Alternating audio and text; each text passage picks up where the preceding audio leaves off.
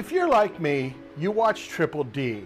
I mean, some of the foods that they have on there are just absolutely outrageous. Recently, I watched a video where this guy made this cheese meat burger. That's the best way to describe it. So I sat down and started looking at it. And what I came up with, I know you're gonna like, so I'm gonna recreate this cheese meat burger done by the Squeeze in Sacramento. Let's start. We all know that a lot of cheeseburgers start with the bacon. I just have some thick cut bacon. I'm gonna take it out, throw it on the Cuisinart 360. Super simple. I've been cooking the bacon. I'm cooking it the way I want. If you don't like crispy bacon, don't make it crispy. If you like soft bacon, make it that way. That is your choice. But I cooked up all the bacon. And I'm gonna leave the grease on the Cuisinart because it's gonna just be flavor right for this. I have here 2 pre-made burgers. They're both 80-20, 80% beef, 20% fat. We are gonna get some shrinkage. That's natural shrinkage, not, hey man, I was in the pool kind of shrinkage. But let's just put them onto the Cuisinart. Cook them down a little bit. By the way, our heat is on medium on the Cuisinart. Now, I'm not gonna show you a lot about making the burger. You all know how to make burgers. What I'm gonna show you though is that cheese that goes onto the burger because that is just a thing of beauty. All right, for our burgers, I'm using Uncle Steve's Lucky Shake. It's kind of an all-purpose shake. If you don't have Uncle Steve's, well, that's okay. Use salt, pepper, garlic, use whatever you want. I happen to like Uncle Steve's products. He's not a sponsor, but there is a link below.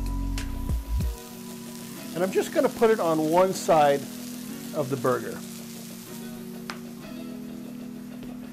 Pretty simple. While our burgers are cooking away, I think it's time to prep one of the buns. So you put what you want on it. I like mayo, throw some on there. I like some onions. But here's the deal. You don't like any of these? Don't put them on. Get some lettuce on there because, gosh darn it, you gotta be healthy. Couple pickles on there. Piece of bacon or 2. Now here's the deal. If you want to put a tomato on there, put it on. Boom. Just like that. All right, since we got 2 burgers going, I got to prep another one of these buns for it. We're going to use this back bun for something else. All right, our burgers are looking good. It's time to put some cheese down on them. We're not just putting a little bit of cheese. We're putting 1/3 of a pound of cheese on these things. I just have the family size sharp cheddar cheese. Notice I got some space in between those.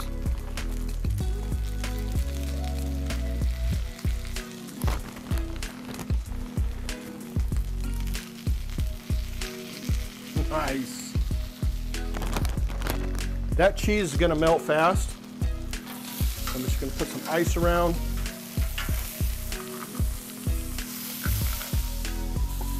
And cap it. I'm gonna give it a minute or so, see what happens. Now is a good time to introduce our new sponsors. That's right, this is the best beer on YouTube. And you know you love them. This is Patty Joe Beer. Coming out soon, well, koozies are coming soon. Both Patrick and I are gonna have a bunch of koozies. And hey, you win some, purchase some, maybe we'll give some away. Patty Joe Beer, the best beer on YouTube. We're sitting at about a little over a minute. Cut that in half. Start working under that cheese. Make sure it's not sticking on the bottom. Awesome. Same with this one.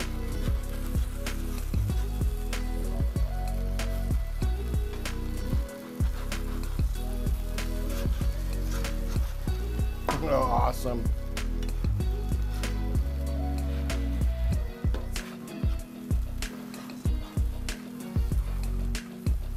That is crazy.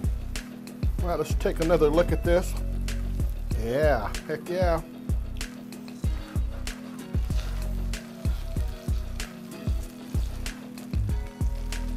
All right, let's see if we can move one.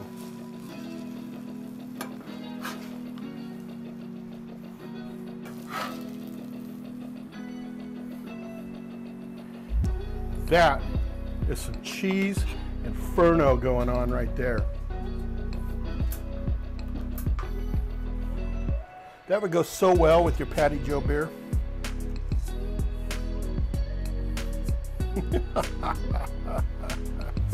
Look at those.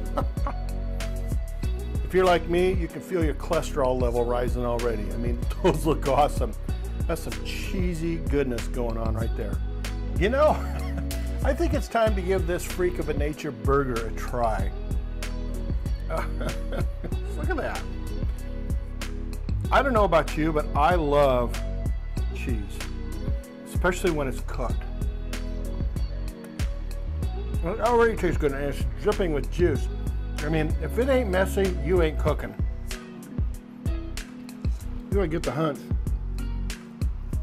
And I'm not even sure where to start with this thing. Right here.